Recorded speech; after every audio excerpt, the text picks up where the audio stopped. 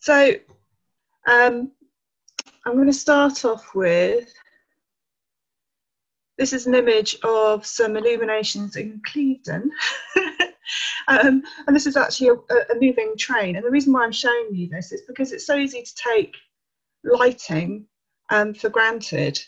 You know, it's really great this time of year where you have lots of lights lighting up the dark sky. But it's very easy to forget how far technology has moved on and how ubiquitous coloured lighting is now and what you can actually do in domestic setting.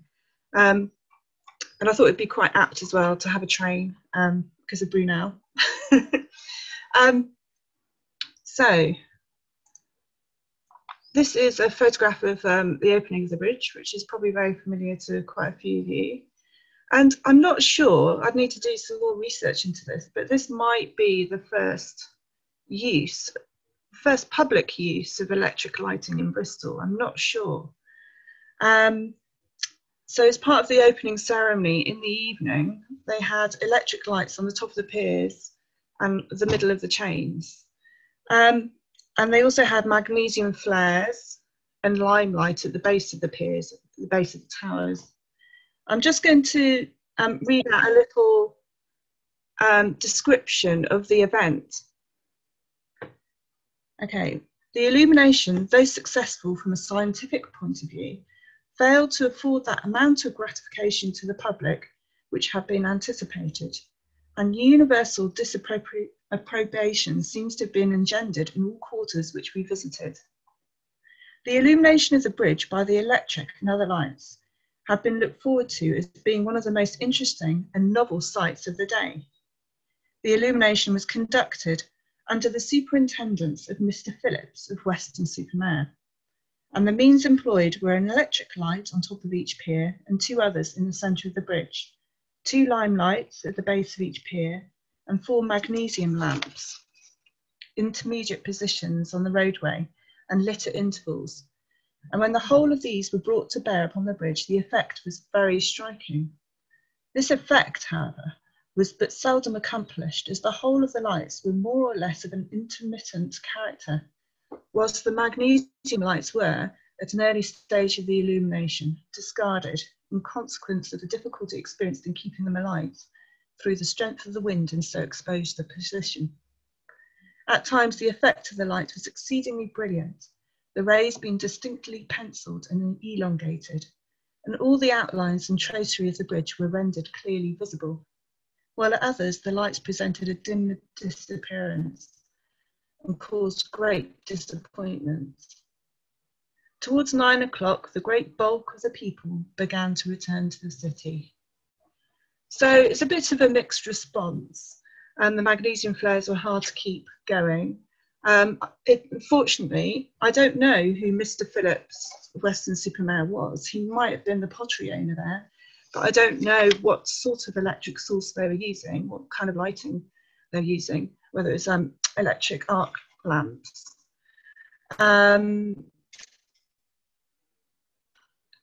So it's quite hard to imagine what it would have been like, but at least we've got a nice description of it, even if it was disappointing for the general population.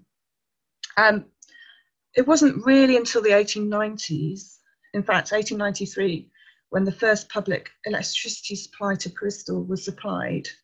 And by 1898 there were electric arc lamps in Clifton, and I think my notes say that there are still 52 grade 2 lampposts still in Clifton, so if you walk around you might be able to find them. So from when the bridge opened, the main source of light was gas. The Bristol Gas Light Company had been formed in 1815, but here we have the evidence of gas lighting on the bridge. You can see we've got lamps on the longitudinal girders here and also mounted on the chains in the middle of the bridge. I'm not entirely sure when they were removed, or whether the middle ones were removed at some point. I do know there isn't that much in the sources, but I do know that the company did their own lighting up rather than the city of Bristol. Presumably, I know that at night time the bridge was shut, so there would have been some hours of darkness, but the bridge wouldn't have been open throughout the whole of the night. And presumably horse carriages would have had their own lamps tied on, so they would have had their own means of seeing their way across the bridge. So we have here have 2 double gas mantle fittings at the centre of the main span, 4 single standards attached to the longitudinal girders, and there are also 4 single standards located on the corner blocks of the parapets of each pier, and 4 at the junctions of the main deck and the abutments, and 4 standards on the masonry parapet blocks beside the pedestrian turnstiles at each toll house. So there were 24 gas lighting units on the bridge. And then also at a later date, single column standard street gas lamps were located at the curb edge outside the toll house. And large lanterns were also fitted under the road arches of both piers.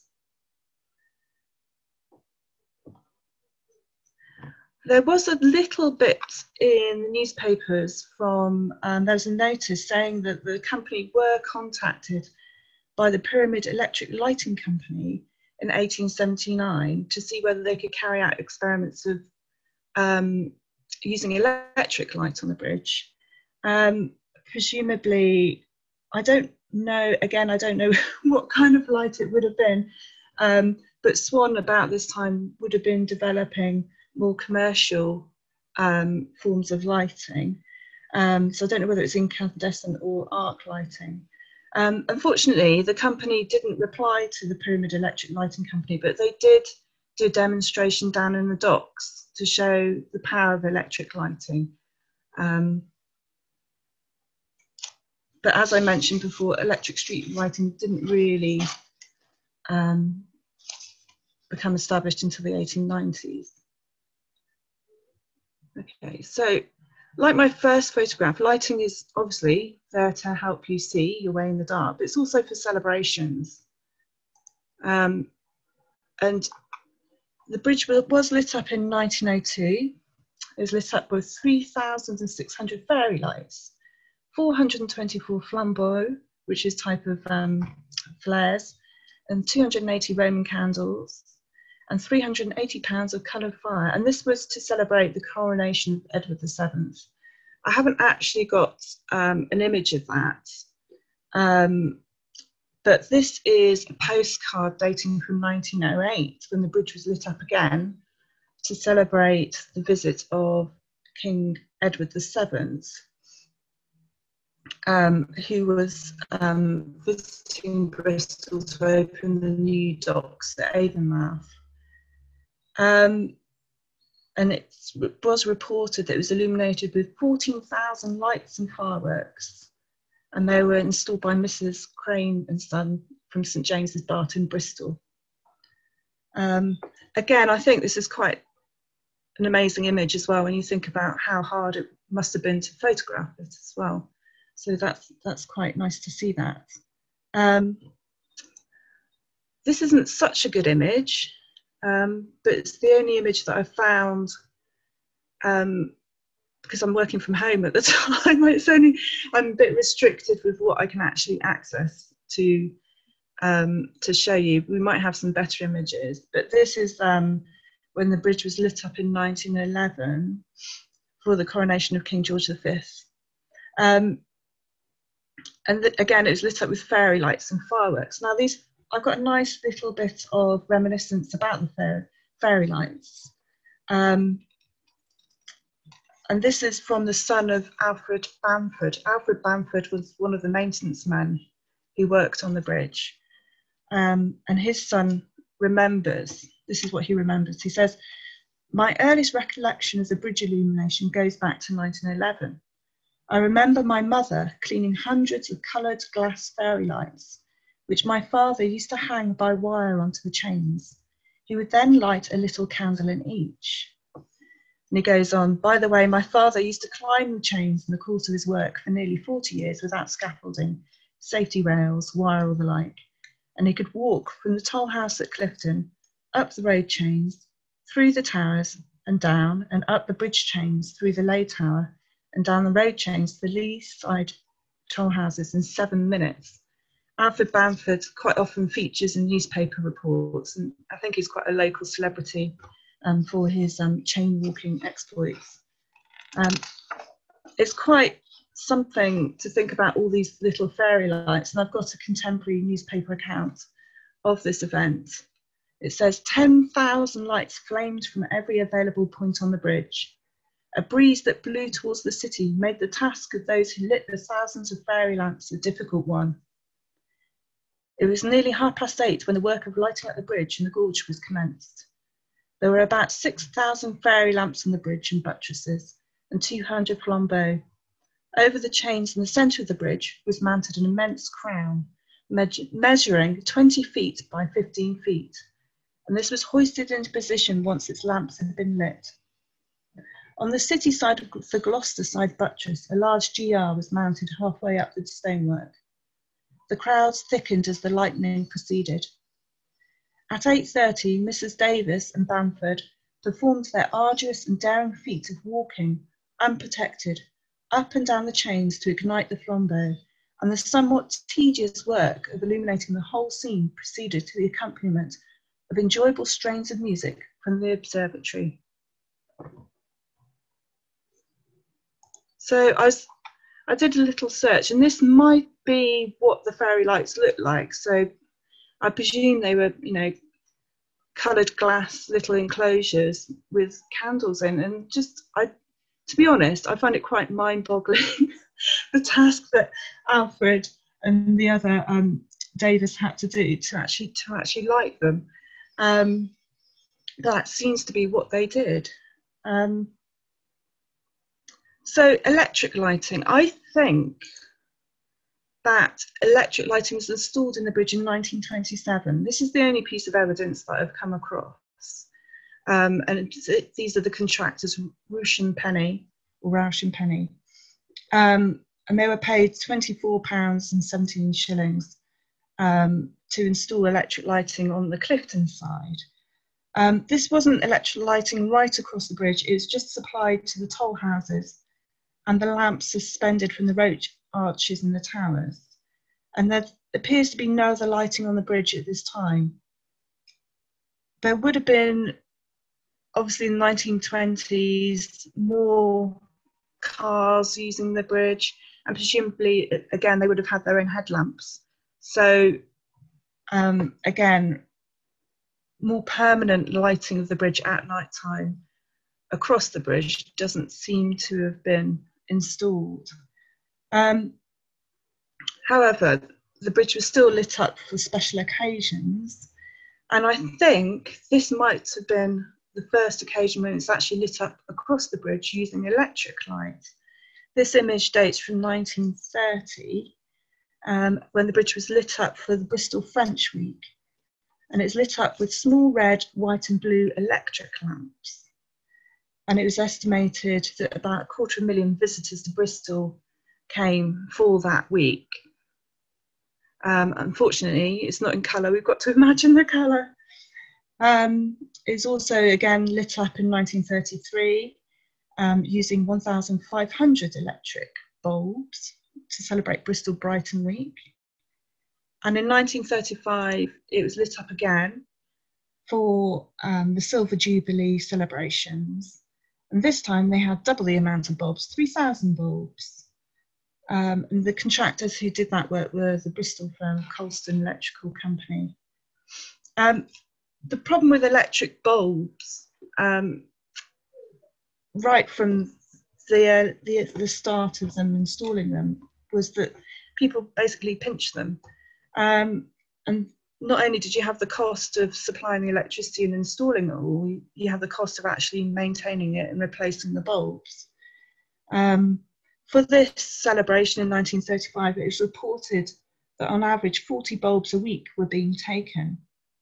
And there's a newspaper report here saying that 2 men were charged with stealing a bulb. And it seems to be quite common practice for people just to go up, take a bulb as a souvenir, or just for a laugh, take a bulb or a dare. People quite often took them off and dropped them into the gorge as well. Okay, so the bridge was also lit up for the Festival of Britain in 1951. Again, the number of bulbs has gone up. This time it's reported 4,500 bulbs. But again, 400 were stolen in the opening weeks. The bridge was lit up for the coronation of Queen Elizabeth II. And if you do a little Google search, there's some fantastic footage of it actually being installed that was taken by British Pathé. So if you go to the British Pathé film archives, there's a fantastic clip showing the contractors, right on top of the chains, fixing these light bulbs for the coronation. Again, the number of bulbs has gone up. We've now got 600 lamps, apparently. And this says that the system used 6 miles of cabling. Again, the bridge was lit up for the centenary of the death of Brunel in 1959, and also for the 100th year anniversary of the bridge, so 1964. So again, 600 lamps were used, and this is Charlie Thorne and Derek Phelps fitting them. Quite different health and safety regulations to today. But you can imagine the labour involved in even just installing it. From 1967, a more permanent light fitting system was installed, and the bridge was lit throughout the summer months to promote tourism and for special occasions such as over Christmas and Easter. But there's still problems with the theft of bulbs and vandalism. And in 1967, a youth was charged £10 for removing a bulb and dropping it over the side of the bridge. In 1971, a man was fined £25 for taking a bulb. And it is estimated that during the 21 weeks of the summer, i.e. the summer tourist season in which the bridge was lit, 650 bulbs were damaged and stolen. This shows the installation, I think this dates from about 1960, so it shows the festoon system of lighting that was installed, even though it wasn't lit permanently throughout the whole year. It gives you an idea of what it looked like. However, in the early 70s, from between 1973 and 1977, the bridge was not lit. And this is partly to save money, but also it's also to save electricity as well because of the national fuel crisis. So lighting on the bridge consisted solely of large suspended lanterns under the road arches of each tower and single lamp standards near the toll houses. It wasn't until 1977 the bridge was lit up again between the 16th of May and the end of September, and this was done to celebrate the Queen's Silver Jubilee. The cost of installation was £500, and the cost of electricity was around about £1,000. And I can't tell you what the cost of vandalism was, but it really was a constant problem. Round about this time in the 70s, you had quite a few newspaper reports of the trustees basically saying, look, if people don't stop vandalising and pinching the bulbs, we can't light up the bridge. This just shows Mr. Edwin Veer, one of our maintenance men, replacing the bulbs. And this would have been a constant job for the bridge staff.